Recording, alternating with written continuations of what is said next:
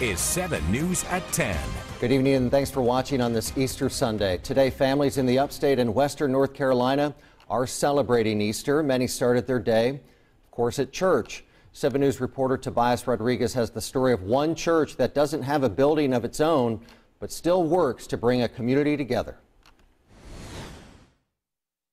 The end goal is just to get people closer to Christ, and if people go into church, then, I mean, you're out there, exposing them to Jesus. Easter Sunday is a day when worshipers rejoice in song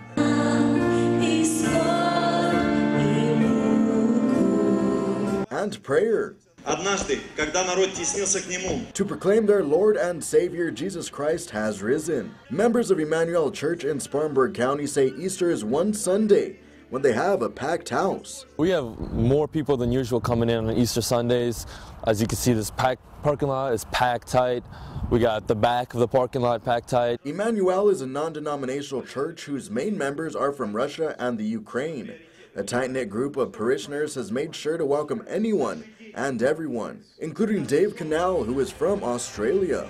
And I got involved instantly, started playing the guitar with them. And since that day, I've just felt a sense of community, like they brought me in as one of their own. River Hills Baptist opened its doors to Emmanuel. Now, Emmanuel is paying it forward by worshiping with anyone who shows up at its doors. We can't escape it. I mean, we can't close our church just for Russian people. We're open to any nationality, as long as people want to come and join us to worship Jesus. Reporting in Spartanburg County, Tobias Rodriguez, 7 News. Emmanuel Church is in the planning stages of building its own church.